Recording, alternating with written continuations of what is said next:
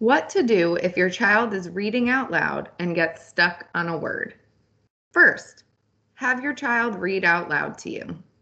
Next, if your child is stuck on a word they are unable to read, ask them to read the word in smaller chunks or syllables. Then have them combine those smaller chunks to form a word. It might look or sound like this. Don't think that just because you made me laugh, I'm going to keep you, I tell him. I'm not sure about this word. Why don't we break the word down into smaller chunks or syllables?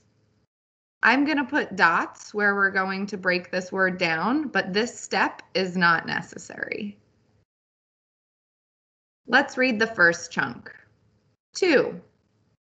Next chunk, mar. Final chunk, row. Again, 2, mar, row. Let's try to read the real word. Tomorrow. It's important to have your child use what they know about letter sounds to figure out the word instead of just guessing.